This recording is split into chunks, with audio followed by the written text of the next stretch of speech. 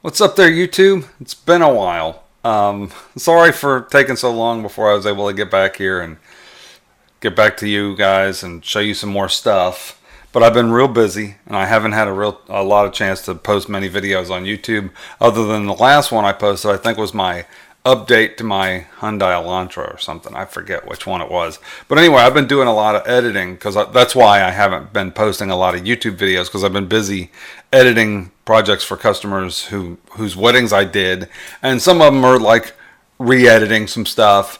And today it's Sunday, daylight savings time day, and I'm sitting here. I've been editing a wedding for a couple who I shot in Tampa, Florida, last year. I forget exactly when, but I sent them a teaser and they really loved it, and I sent them feature film. They really loved it, and now I'm trying to get their video ready to ship on Monday or Tuesday or whatever. So I'm going through. I usually do a quick edit of the ceremony and just take some clips out for their teaser, but then I'm actually have to go back and edit the full ceremony so that I can, give them the full version of the video on their final DVDs so they can see it. I've been editing in Edius. I did have to pay for $10 a month for Lightroom because I just couldn't do the photos organization in the photos as fast in any of the other programs yet. But they're adding it. So once they add those features to some of the other Affinity Photo or some of the other ones that I was telling you about, Luminaire or whatever, whenever they add those features, then I can probably just dump Lightroom because I only use it for that. I've noticed when I was editing, I went ahead and bought Pluralize, but Premiere is supposed to be coming out with, I bought the upgrade to Pluralize 4 to make it easier to sync, because this project had 3 cameras going on and off at different times. You had the Sony, a G85 and a Nikon, all clicking on and off at different times. And you can see all the video files on the screen here. If you look at all these video files, there's like four camera tracks, 13 audio tracks, 14 audio tracks, no, 17 audio tracks. There's 17 tracks of audio because one of the cameras is shooting in 5.1 surround sound for most of the audio, and it ran almost the whole time here on the bottom track to give them a nice surround sound track. And it's just a ton of clips to sync. So what I did was I got Pluralize, and it kind of syncs. It syncs part of the stuff. Like, it's not good if the clips are shot at different frame rates. It can't tell which ones are supposed to go on which thing. So it did a basic sync, and then I came and added the other clips back in that it didn't sync up properly. But it did better than me trying to go through and do all of it. But one of the things I was noticing when I'm in here editing, and I've been taking it for granted, is just the sheer ease at which it is to edit multicamera in Edius compared to Premiere. So in Premiere, I did a video on that, and you could see that it puts it all on one track. But if you want to cut to a different camera, like say in Edius, if I'm on this camera here, right? This is the camera that it's on, and I want to cut to, say, this camera here, I have to go to the thing. I have to right click and choose camera. I have to right click and choose enable or whatever to the thing. So what you do is in Edius, you can actually just click over here, and then if I wanted this camera instead of that camera, I just click that camera. And it automatically enables it and turns it on. It doesn't splice, like in Premiere, it will put a splice right there. And it'll change from this camera to that camera at the timeline. Well, in Edius, it actually just, you can click it at any time after the fact, and it'll just re-enable that clip. It's much faster and easier to do. I really liked it a lot better.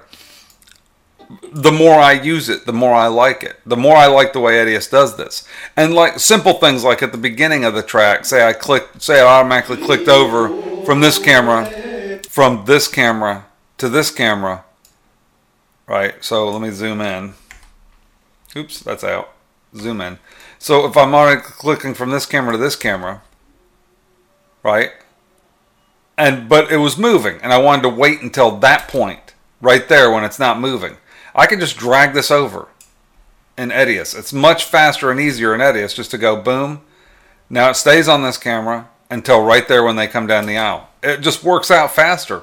It's much quicker just to drag the thing, and it drags both clips at the same time over.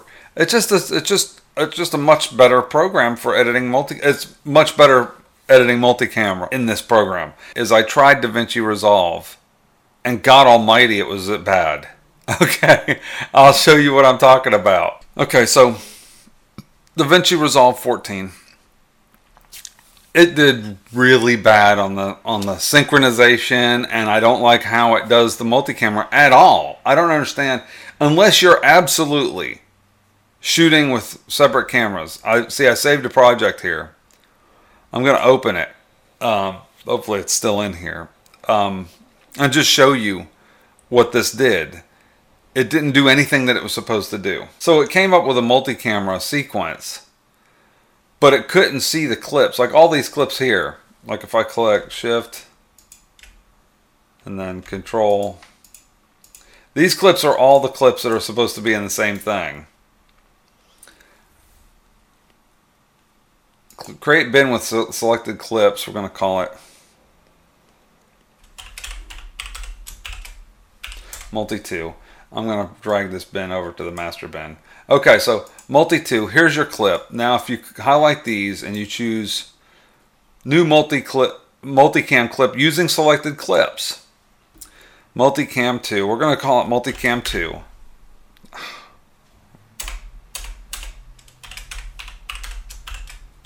Multi-2.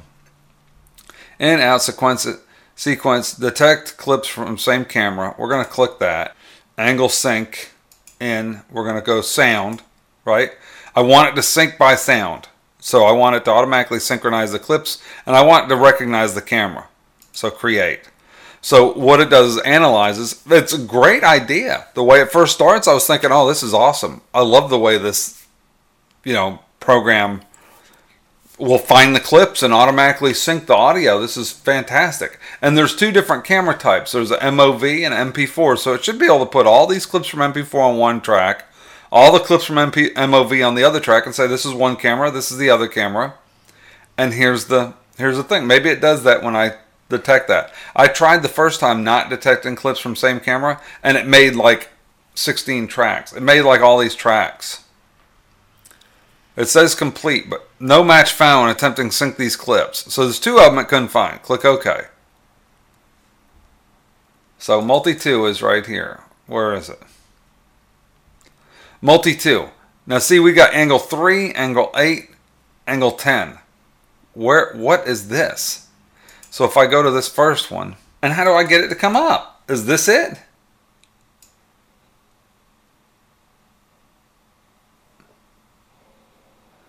Like I'm getting there. Now look. It has like all these things. Here we go. Here's what I was talking about.